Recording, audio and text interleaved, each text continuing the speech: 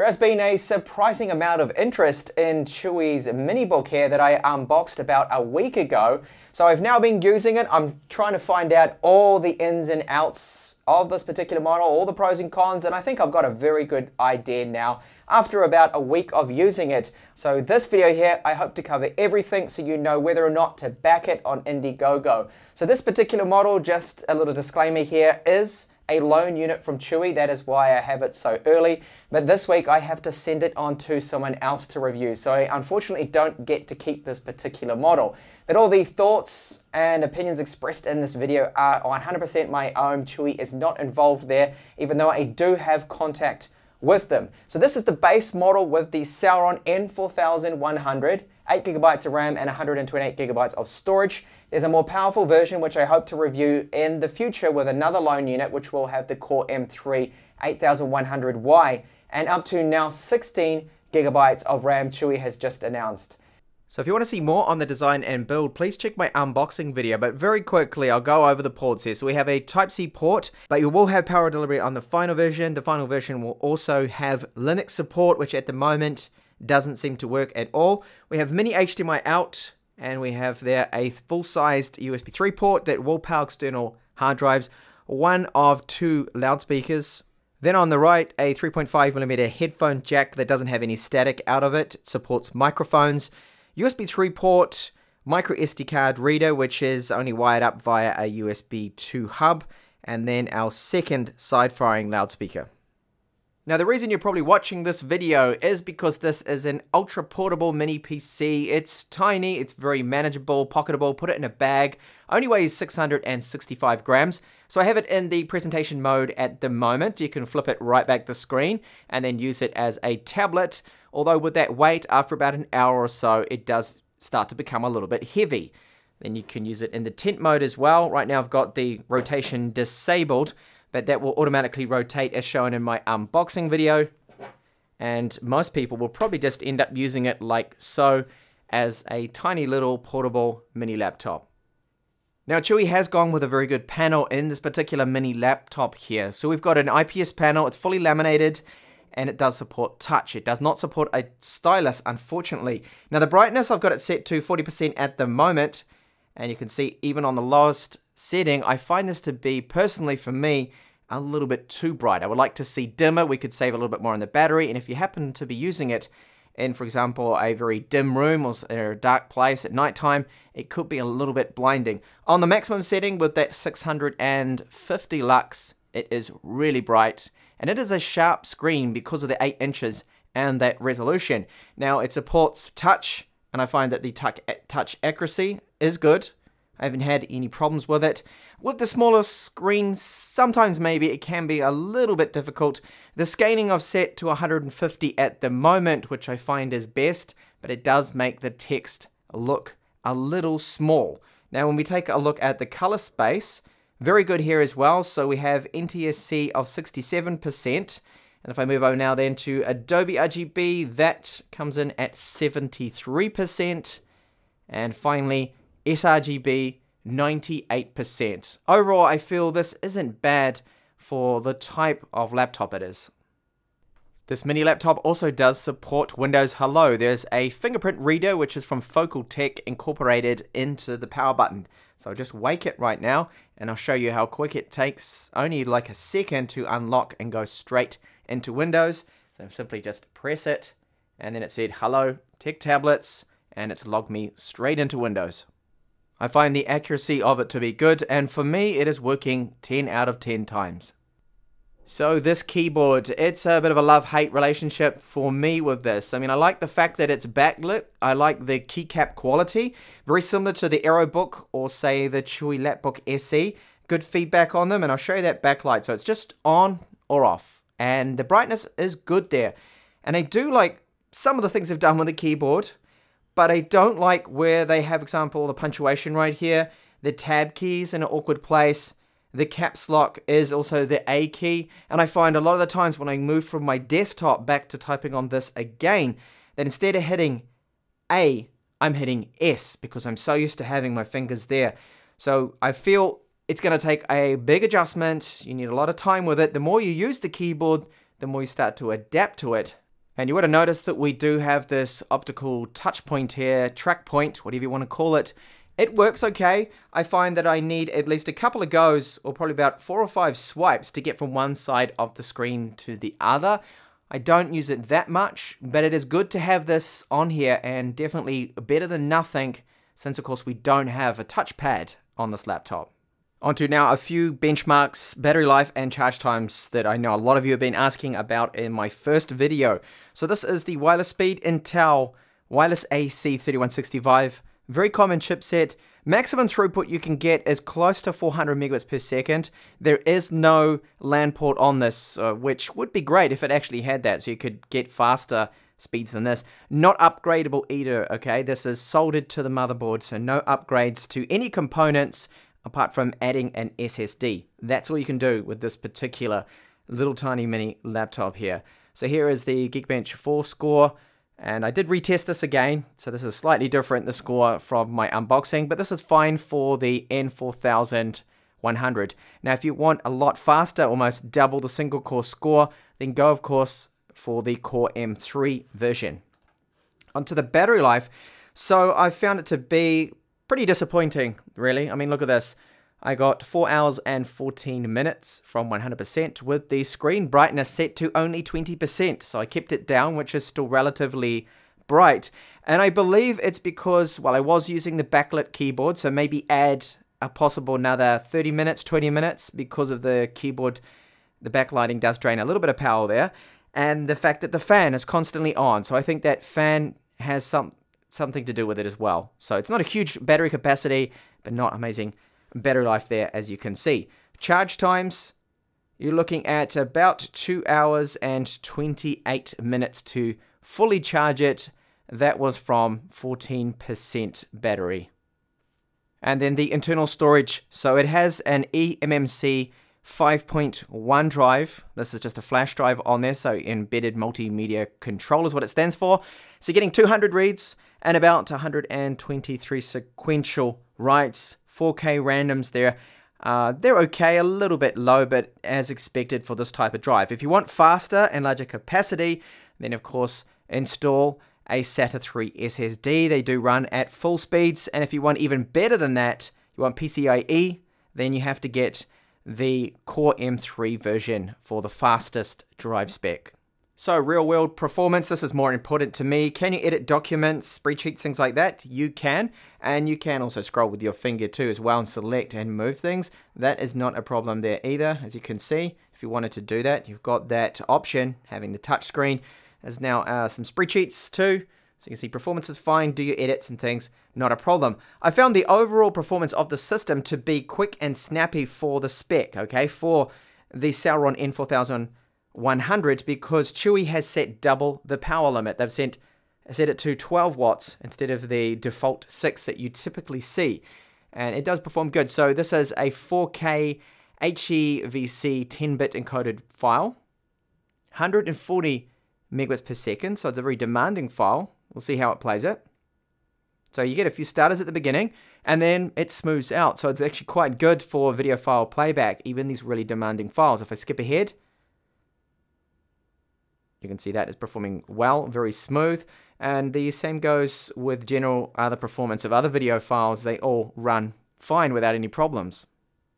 And another one of my tests is how well does it stream in Chrome 4K playback. And this is set, you can see, to 4K. I have the stats here. It's dropped 8 frames, and the buffer health is very good, around 30 seconds, and really no problems with that. So if I full screen it now, you might see a couple more drop frames. Normally with that transition, yeah, you see it dropped another 7 or so, and it's dropping now and then a couple of frames, but overall this performance is very decent. Onto my little Chrome tab test. So I like to run about 10-15 Chrome tabs. We'll see how it performs. So I'm going to search cats. Okay, pops in quick, and we'll just load up some random things here. See how well this performs. Shouldn't do too bad. So I find that you can, with the 8 gigabytes of RAM, run about 15 tabs and not really have too much of an issue there with that. So I will bring up to our task manager. We'll take a look at how much this is actually taxing the CPU.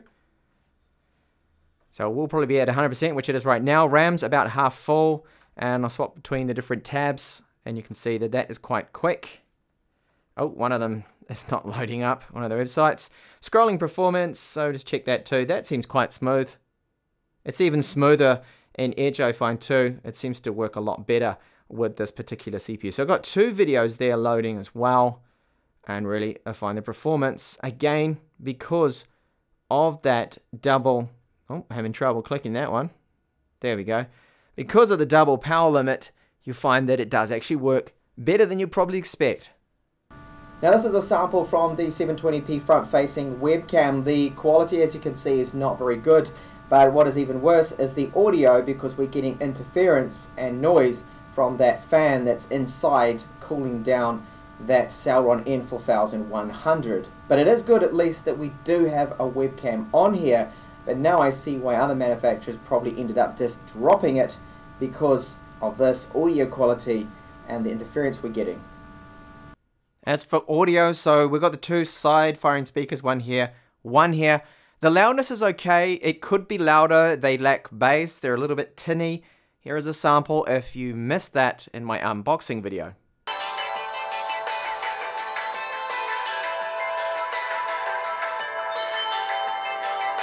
Now this one was requested. Someone said to me, hey, can it run Grand Theft Auto 5? And with that 12 watts of power limit that they have set and the fan in there, I thought, you know, actually that would be a good thing to do, is to test out and see how it performs. So this is currently 1280 by 800 resolution on the lowest settings.